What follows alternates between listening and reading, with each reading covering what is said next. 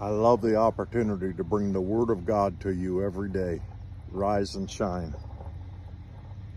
In the book of Psalms, chapter 107, verses 8 and 9, I'd like to use that as a verse to encourage you today. Oh, that men would praise the Lord for his goodness and his wonderful works to the children of men.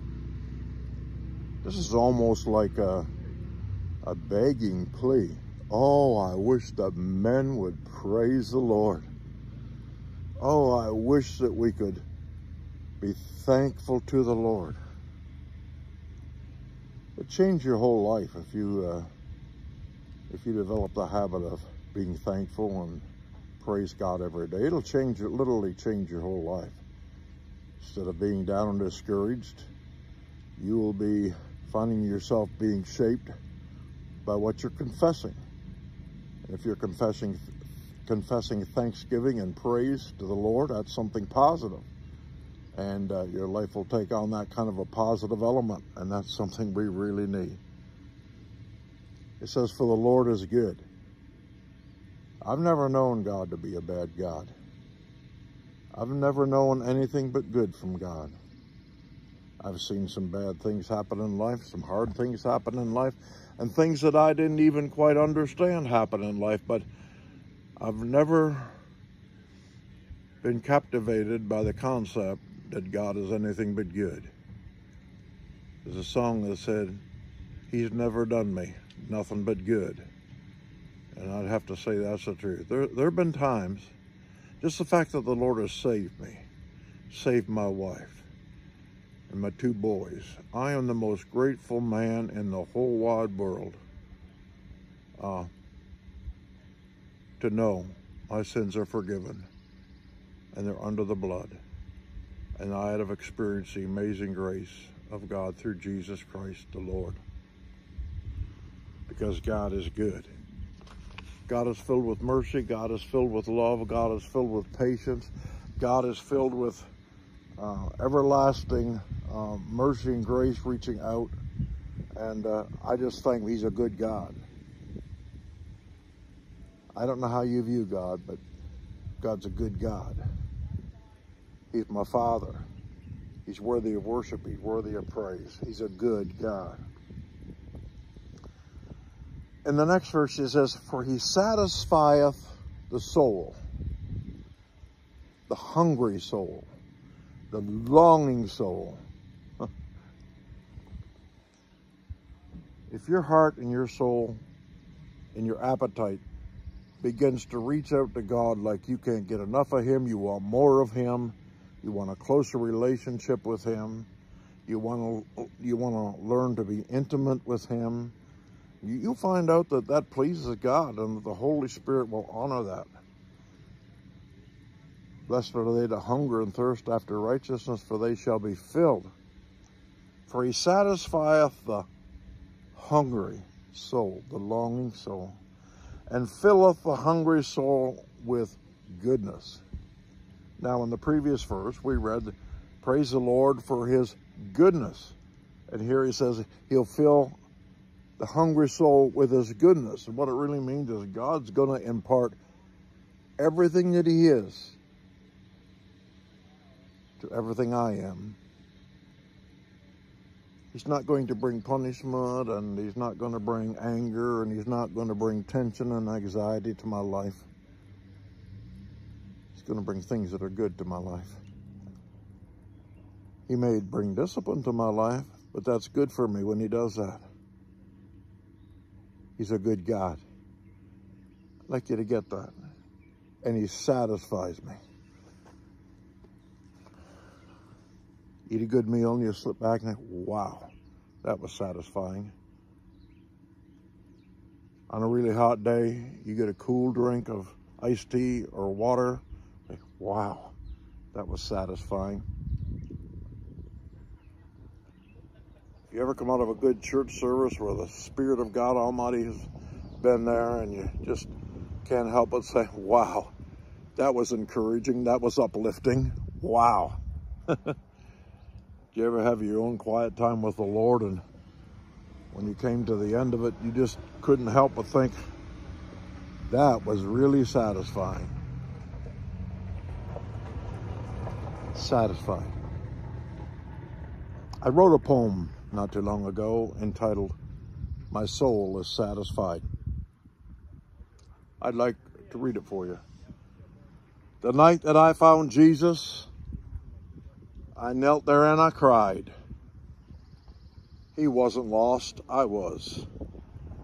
My mind was almost fried.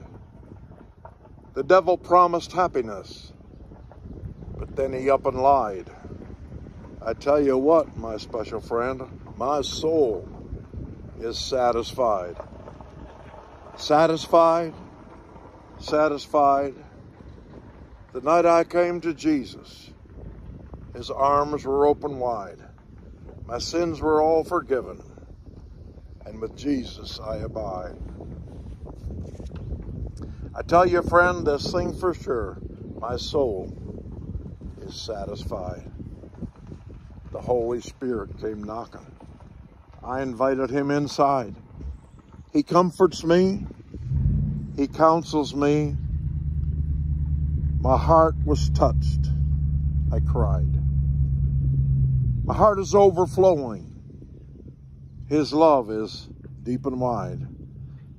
I tell you this, my special friend, my soul is satisfied. It's a matter of coming to the place in our life where we make him the beginning of every day.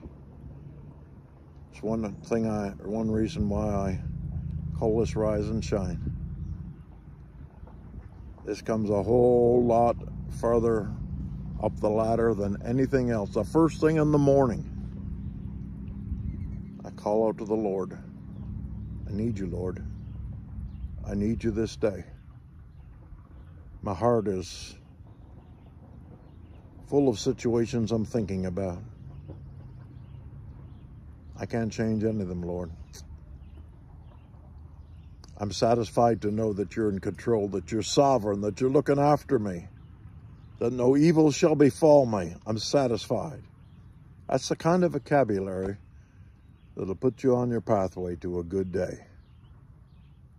Somebody asked you how you are.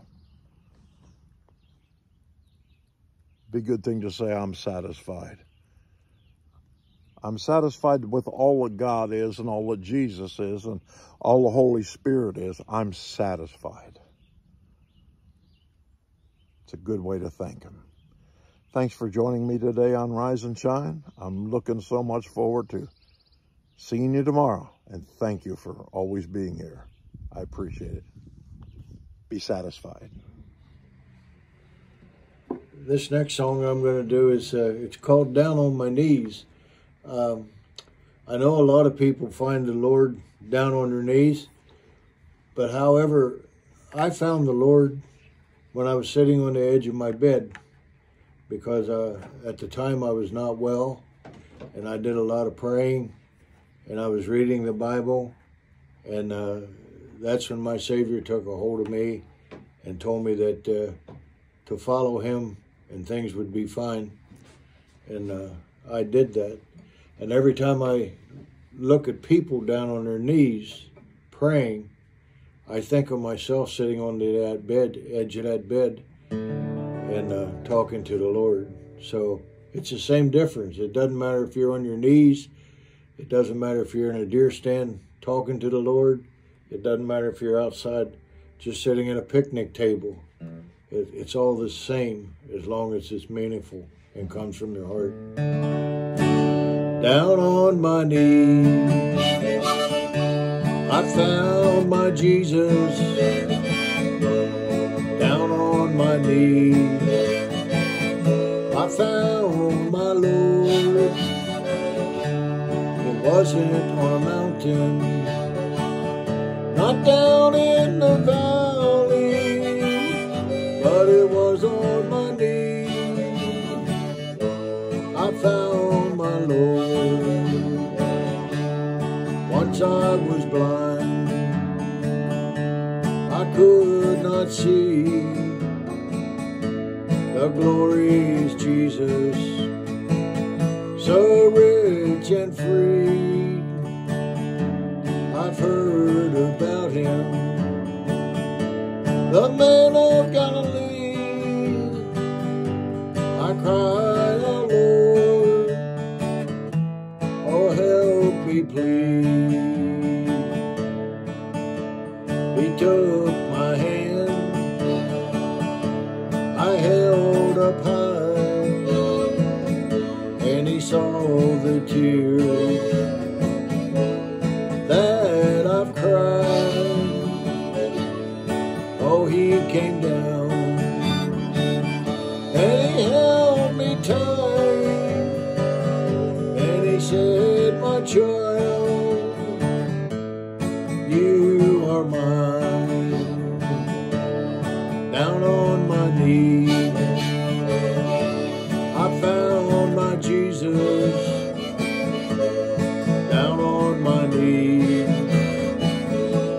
I found my Lord. It wasn't on a mountain, not down in the valley, but it was on my knees. I found my Lord. I went down on my knees and I asked the Lord, have mercy please. He had compassion, he showed me love.